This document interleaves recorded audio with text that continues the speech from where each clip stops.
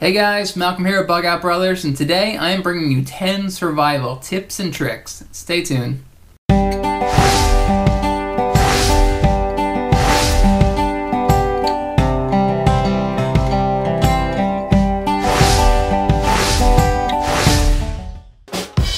When creating a signal fire, boughs of green pine and spruce work very well.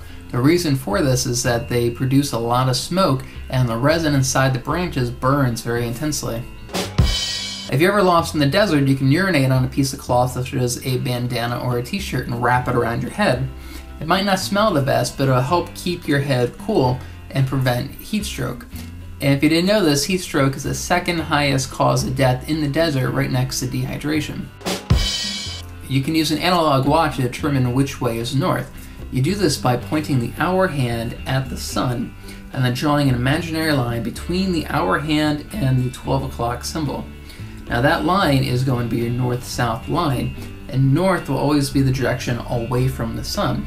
Now if you don't have an analog watch but you have a cell phone, you can then draw in the sand or draw with sticks an analog watch and it'll still be accurate.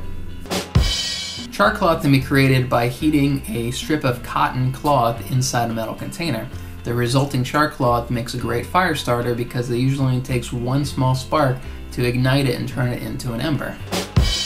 Hand sanitizer is a common antiseptic that's found in many homes. Because its main ingredient is alcohol, it is very flammable and makes for a great fire starter. Fatwood is derived from the resin-saturated heartwood of pine trees. It's very common for outdoorsmen to use the shavings of fatwood to help start their fires. Also, the smoke from fatwood makes a great mosquito repellent. If you're caught in cold weather with insufficient insulation, you can stuff your clothes with dry grass, leaves, newspapers, whatever you can find to further increase your insulation and retain more body heat. It is possible to get water out of tree leaves. You can do this by wrapping a clear plastic bag around a bundle of leaves, and as the sun forces the moisture inside the leaves to evaporate, it'll get trapped inside the plastic bag and form in a pool at the bottom. Toothpaste can be used to reduce the pain of bug bites and insect stings, as well as reduce the swelling.